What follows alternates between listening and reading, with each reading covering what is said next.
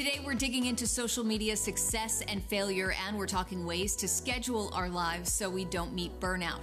Author and podcast host Susie Moore is here today. She's been an advice columnist on Oprah, Cosmopolitan, Good Morning America, and more. And she's the author of Let It Be Easy, Simple Ways to Stop Stressing and Start Living. Let's face it, we could all live with less burnout. This is Advocate Now.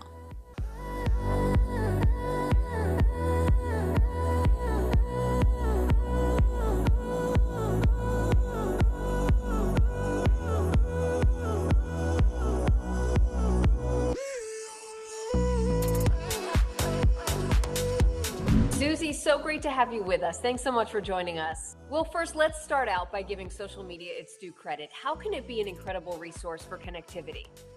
Social media is actually a very neutral tool. It's up to us whether it's healthy or unhealthy based on our own personal use of it. Yeah, and with the good always comes some of the bad. So from Selena Gomez to Sarah Hyland, there has been a trend of celebrities taking a hiatus from social media for a more peaceful and less judgmental life. Why do you think that is? I think it's extremely healthy when we take breaks from anything that is really trained to be addictive. Like social media, apps and platforms are designed to really be sticky, to hold our attention.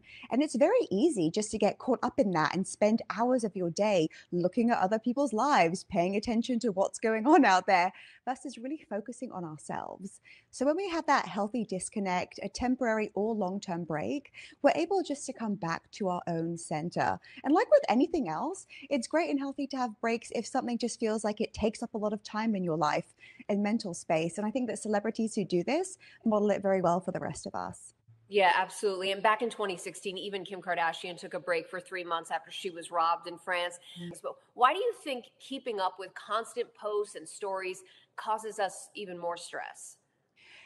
There is it's not a lie. It is a fact that it can be dangerous, especially if you have a lot of followers, or it only takes 1 or 2 followers who may not have good intentions for you, for there to be a real risk when you expose where you are. So I know that personally, me and my friends, if we even add a location, we'll tag it later after we've already left. There are basic kind of safety rules that apply because you never know. The internet is a weird place, right? It can be. You never know who's watching. So creating your own parameters and making sure that you're managing your own safety can also alleviate a lot of stress, because out there, you never really know. But the good news is we're in control of our social media use. We're in control of what we post and what we don't post. Always just come back to the truth that our social media use and what it is that we choose to share is our decision, and that we have the power. And there are body image comparisons, the constant current stream of news online. How does social media affect our well-being in terms of all of that? So this is where our own relationship to what we consume has to be the focal point. It's so easy to even use passive language, like, I just get sucked into the scroll hole. I just get, sucked into the newsfeed. We don't have to get sucked in. No one's forcing you, putting a phone in your hand going, look, look, look.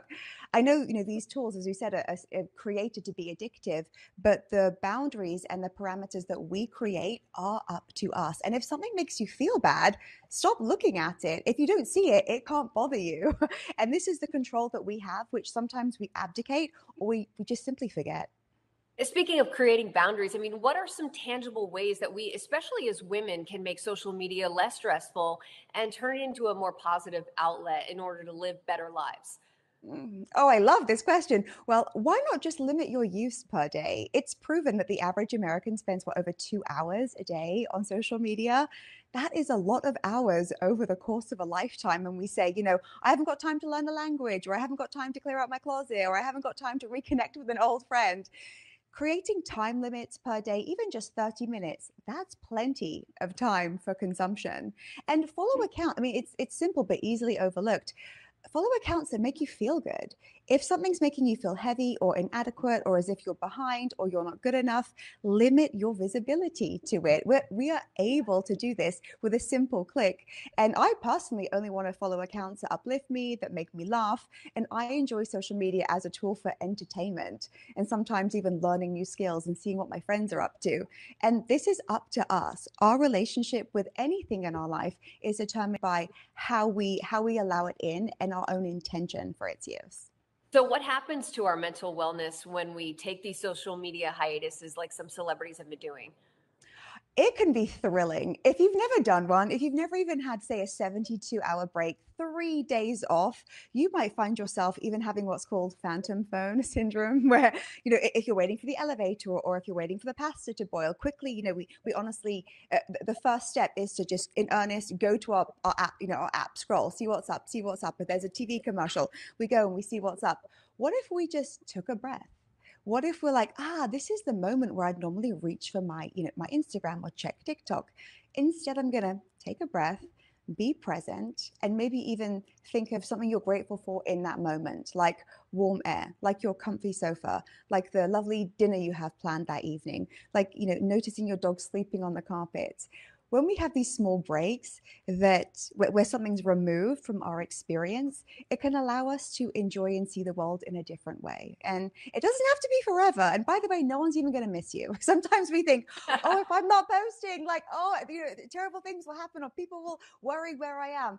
Whenever I've had breaks, no one's even noticed. And do you even notice if someone has a break? It's allowed, it's appropriate, it's healthy. Why not try it? Just 3 days, even over the course perhaps of a Friday, Saturday, and Sunday, and see what comes up, see what else there is space for in your life. You have to know that social media is not reality. You have to take it with a pinch of salt, good or bad. Pictures of vacations, pictures of what people are purchasing, pictures, oh my gosh, private jets, we see it all. Remember that is like really a 5% window into that person's life. It is the best part. It's highly skewed.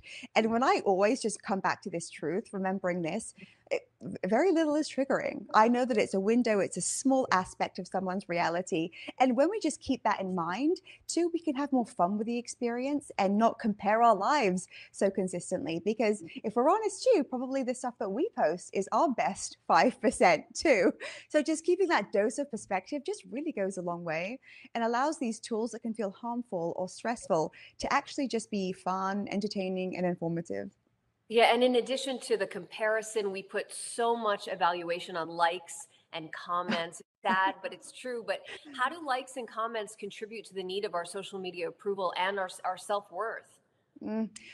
It's a funny thing, isn't it, when we look at a number of likes or we look at comments and we think that means something about our own worthiness. I often joke, if aliens came to Earth and saw us on our phones looking for hearts and words on a screen and having that be how we evaluate how important we are or how special we are, they would fly off planet Earth and go, that's a strange place. What people are doing with their lives, that's a strange thing to do. So likes, comments, engagement is fun. And again, if you're enjoying it, if it brings you, some joy, some laughter, that's one thing. But if a lack of likes or very few comments means that you feel bad about yourself, this is when we need to just come back to the truth and look, and really ask the question, if I have 11 likes or 33 likes, does this have any impact on who I am as a person or my future or how skilled and lovable I am? We can't just accept maybe a lack of engagement or a few likes on a post. We can't accept that as meaning anything about us. The way that we interpret what happens is entirely our decision. And if something is posted and it's there's less engagement, that's interesting. Move on. There are plenty of posts in your future. Keep it moving. Absolutely. I love when Instagram hid the likes. There's now a way that you can hide how many likes that a post gets. Why should we be utilizing that feature for our mental wellness? I quite like this feature. I feel as if we're more honest in what we post because we're less conscious about, the public likes that we receive. I would always just come back to this, features change, product updates happen all the time. Choose and select what makes you feel good. If you like looking at your likes, if that data feeds your business, for example, and you know that people are really engaged in this one topic, maybe less in another, that's just useful data. So when you come back to this, you're allowed to just be far more lighthearted about all of your interaction on social media. Counts or no counts, it's entirely up to you. But it can be nice. It can be a nice break and refreshing to be able to eliminate the count if that does stress you out. Amazing. Such great information. Susie, thank you so much. And for more wellness advice, tune into Susie's podcast, Let It Be Easy with Susie Moore. Susie, thanks so much for joining us.